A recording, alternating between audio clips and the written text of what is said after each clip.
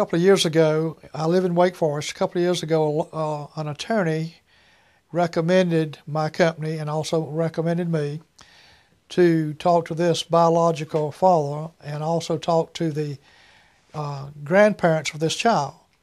The father advised me that his wife had jumped and run and went up north. We wasn't really sure where she had gone and where she'd carried the child. They had court papers that he had custody of the child, so they retained me to find the child. At that time, we was able to monitor her cell telephone. We found her up north. I had the permission of the law firm and the parents. We contacted the police department in this local town, talked to the lieutenant, asked him would he go by and check this address to let me know if the following car was there.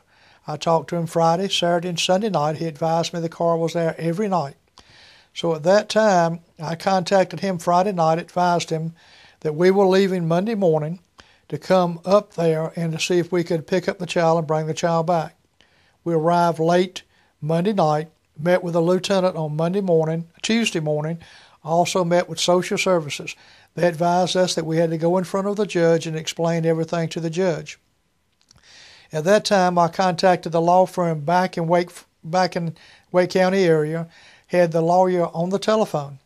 We went into the judge and I talked to the judge, explained everything to him in detail.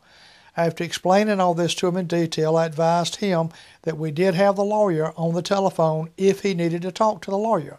He advised me that he felt like I could present the case, and if he had any questions, he'd either ask me or ask the attorney. After about 30 minutes of testifying, the judge ruled in our favor, gave us the child, the biological father and grandparents and myself. We left en route coming back to Wake Forest. So we were able to get custody of the child. The law firm was happy. Everybody was happy. Unfortunately, the mother that jumped and run wasn't too happy at all.